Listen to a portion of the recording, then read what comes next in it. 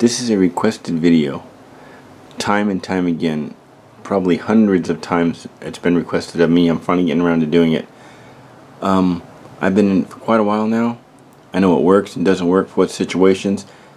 People are going to recommend you, oh, you gotta get this, it's a few grams lighter. This. What I'm going to recommend you is just the basic starter kit. Don't growing on to this starter kit and upgrading this starter kit until you've been into it at least a year through all the seasons, so you see what will work for you. But what I'm going to recommend from some companies. I'll give you links in the details of the actual item and the link. You can check it out. Decent prices, good product, time-tested product, like this pack. If you could still get this pack, they're out of business now, but if you could still get this pack, that would be my pack of choice. But they're out of business, so I'm going to have another one I'll show you in a minute. But as you can see, I'm in the process of packing for one trip here, for another trip here, for a fishing trip here, for an ultralight here, and then this. This is my Friday, Saturday, Sunday. This weekend I'm taking my pin rods, but I'm also bringing my Winston fly rod. I'm going to fishing style. You'll see what's in there in the video. But this is the pack I would recommend. The ULA Circuit. I'll put a link in the detail. A link to everything I'm going to tell you about is in the details. I'm just going to give you the main items. You see other people using many other things, like just for instance a fry pan. You don't need a fry pan to start up. You just need a cup, something that'll boil at least 3 cups of water, because you will be eating dehydrated meals the majority of the time. You don't need a huge Leatherman. On the Leatherman, most of you are going to use just the blade, maybe the screwdriver, maybe the Phillips screwdriver if you have trekking poles. But this is set up for Friday, Saturday, Sunday.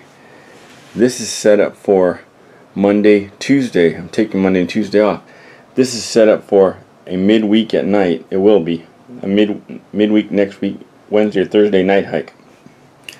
This is fishing during the week. I fish a couple days a week. And this is going to be ultralight coming up.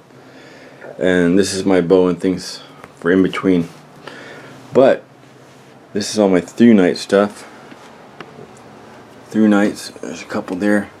That's my flute there. So my bonanza cups back there. Ponderosa.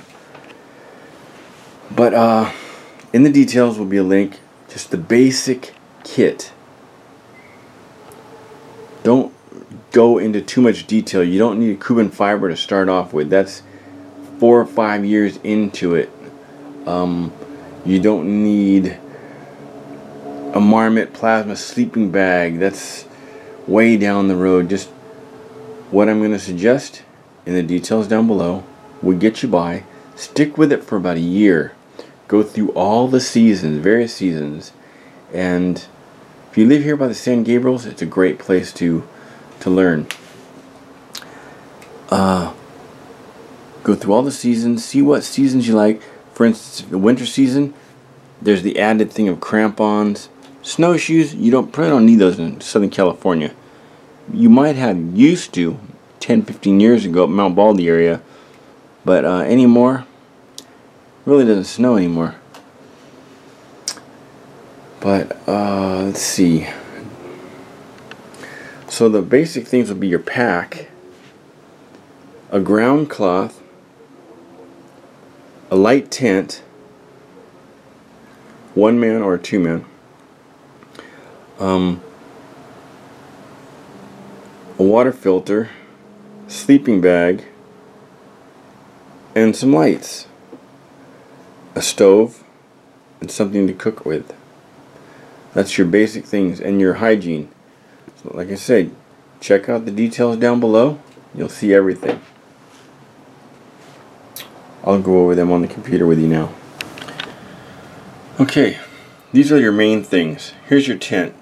I recommend sixmoonsdesign.com Lunar Solo LE. It's 30 ounces. It's about $180. It's $30 extra to seam seal. But this tent, if you buy this tent, unless you're going to go up to 2-person or 3-person, you'll probably never have another need to go up. unless you're in about 4 or 5 years and want to start getting into Cuban fiber. This tent is 30 ounces, very comfortable, mosquito proof, bug proof, rain proof, even works in the snow. Not heavy snow, but some snow. It's got a bathtub floor. It's good for rain.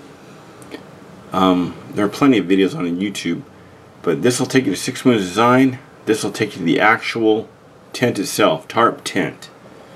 You can pay $30 extra and get it seam sealed, which I highly recommend. Totally waterproof it, and it's hard to do it yourself and do it right. This is Campmore. They're out in New Jersey. They are tax-free. You don't pay taxes if you're ordering it. And a lot of times you can get a code for free shipping, or they run specials if you get on their email list. This is a Tyvek ground sheet. Reason I say get it from here and not from here is not because it's cheaper. Actually, a couple dollars more. But this one, 7 foot by 2 foot, and it has loops tied at 4 corners. So if you're on a summit like Baldy, Timber, Cucamonga, any of the summits 7,000-8,000 above, where there's no mosquitoes or deer flies, hot summer, you want a summer camp without your tent, if you have a regular Tyvek, you put that down, it'll shoot off with the wind and you will never see that thing again. It'll be littering up the countryside down below, the mountainside, and the deer will be looking at like, look at these humans, look what they're doing now, they're throwing more trash. Whereas this one, you can stake it down. Say your stakes are here, here, here, and here. Put your stakes at an angle, a serious angle, so it will not be able to come off, and so the stakes don't hit your sleeping bag, and you can cowboy camp. No net, no tent, no anything, just under the stars. That's why I recommend that. When you get it, throw it in your washing machine. No soap, cold water. Wash it 2 or 3 times. Take it out, hang dry it. Do not put it in the dryer. Put it in the dryer, you'll ruin it. It'll be destroyed. It'll come out a sharp razor blade, all deformed and unfoldable. It'll just be a paint scraper. Campmore, this is the Campmore website, and this is the actual Tyvek itself. Sleeping bag, I recommend the REI. From REI, get a member. It's $20 for a lifetime membership. You get all kinds of benefits and discounts and garage sales. And the North Face Cat's Meow synthetic sleeping bag. So if you get it wet, no worries. Hang dry it. It's a little bit heavier than down, but until you know you're going to stay with this backpacking stuff, don't get into $500 sleeping bag. You can get this one on sale for about $149. Get a 20 degree. I wouldn't go 30, I'd go down to 20, because this way you can be spring, summer, winter, fall. Summer you can leave that thing unzipped. There's dual zippers, so you can leave the foot box open, or you can leave a zip down. It's a good bag. This will take you to REI. This will take you to the bag. For your backpack, I recommend the ULA Circuit. ULA Circuit is this one. Comes in camouflage, comes in blue, comes in green.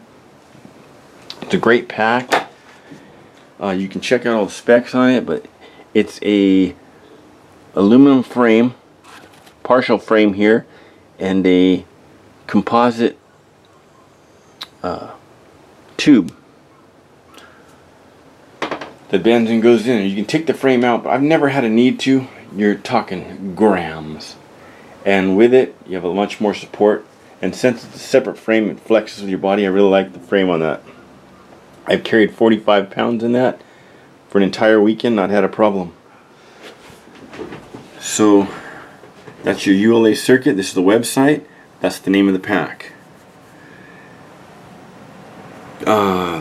Sleeping pad. You will need a sleeping pad. I recommend REI, and if you're a member, everything you buy at REI gets tallied up onto a computer, and they're a little bit more. You can search and get things cheaper, but REI has got a no mess around 1-year guarantee. You don't like it, take it back. They'll give you your money back, or give you store credit. Your money back if you get the receipt. But this, oh yeah, with the REI. So at the end of each year, they tally it up. Say you've spent $500. Say you spent $200. January, February, March. About April, you'll get store credit or a check if you request a check for 10% of that $200, so you get $20. So you can go get yourself a meal and a can of fuel for free, or put that $20 towards something else. I don't work for your REI. I don't work for any of these companies. These are just the things that I've found that work really good, that I continue to use. If you look at my videos, you'll see these same products in rotation, but they're being used over and over and over. So this is REI again, and this is the Therm-a-Rest Z Lite Sol mattress. I have one of those. Let me show it to you. This is the Therm-a-Rest Ridge Rest. This is a better, more comfortable, warmer. It's got this silver coating. This thing's been with me about 6-7 years, but it's just bulky. It's light, but it's just bulky. Can't go in your pack. It takes up all your room. It's got to be outside. When you're outside, it snags on all the brush. So they've gone and they've improved on that, and they've come up with, let's see where it is.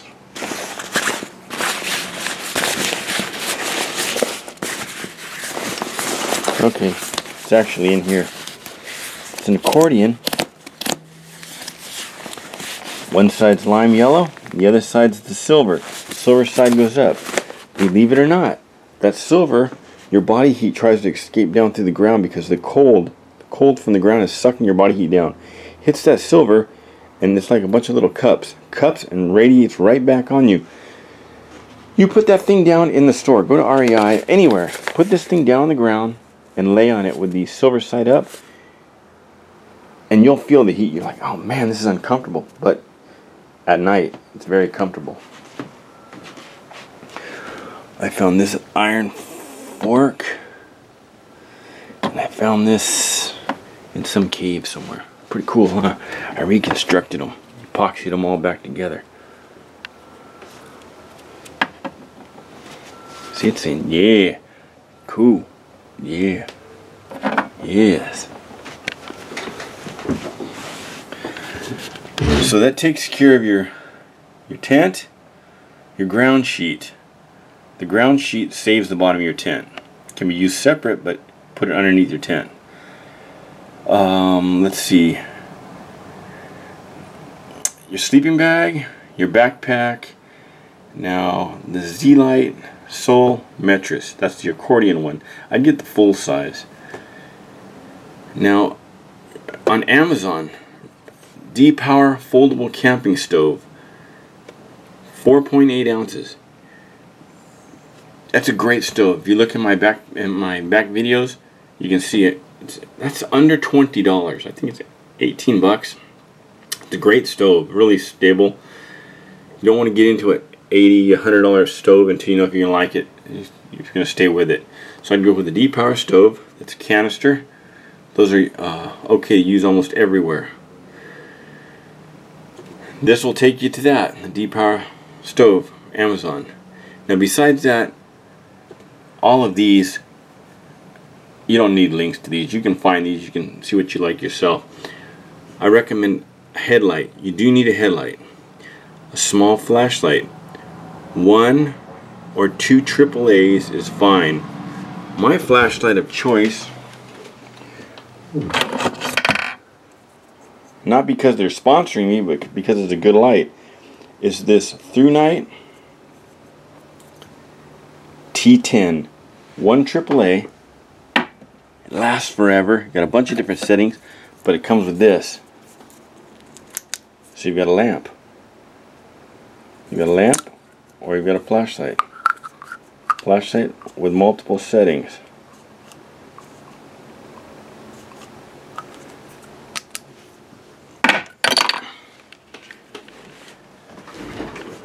Headlight, flashlight, a cook set. Get that off of Amazon too to start out with. Mainly you want a cup, whether it be aluminum, steel, or titanium, is up to you. But you want it capable of boiling up to 3 cups of water. Some of the backpacking meals that you're going to be eating, most of the meals you'll be eating to start off with are going to be dehydrated. That's going to be your food source. Some of the backpacking meals take 2.5, 2 3/4 cups of boiling water. This way you can do it all in one boil. Save yourself some fuel. Pour your water into the bag. That becomes your eating container, and then you have the cup for drinking, making coffee or whatever. A cheap head net. Go to Sports Chalet and get one for $4 or $5. A bug net that goes over your whole head with a pull around your neck.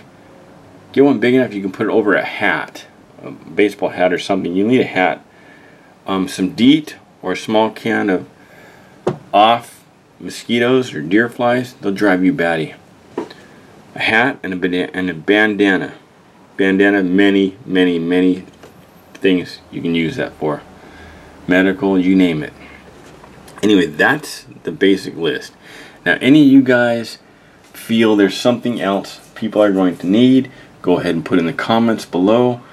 But keep in mind, guys, this is for people on a budget that are just looking to get started, but they want to get something that they're going to be able to stick with and add on later, not replace.